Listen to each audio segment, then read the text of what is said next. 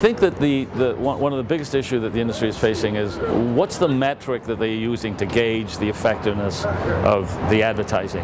And to date, it's been the click.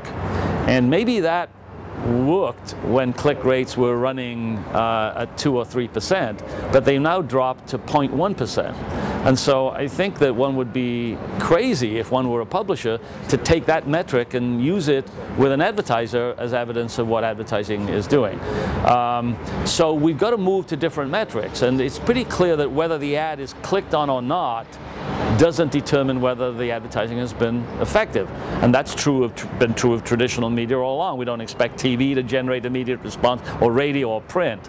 So why would we expect that of the internet? I think the reason is because we can measure it on the internet. And so early in the days of online advertising, somebody said, well, we can measure the click, let's measure it. And it probably wasn't an advertising guy. It was probably a technical person, in my opinion. And so now we've got to get, I think, out of that situation and realize that advertising has a latent impact.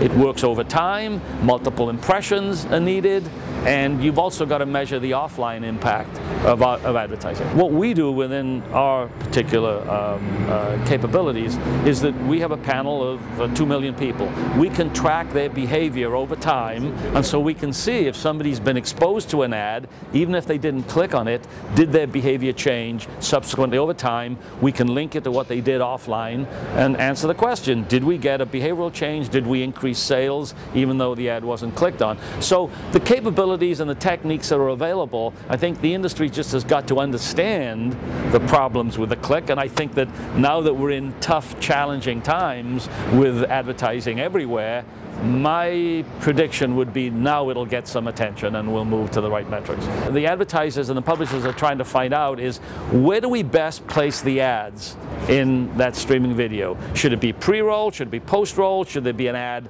while the content is running, etc.? And I'm not sure that anybody yet has the answer. I can tell you that based upon the research that comScore has done, ads in online video, irrespective of where you place it, has a big impact on consumer behavior. Using our particular approach, we're able to track the people who saw an online video ad, compare them to a control group of people who didn't, and then track their behavior. Did they visit a particular site more? Did they conduct a trademark search? Did they buy product more online or offline? And I think those are the behavioral metrics that one needs.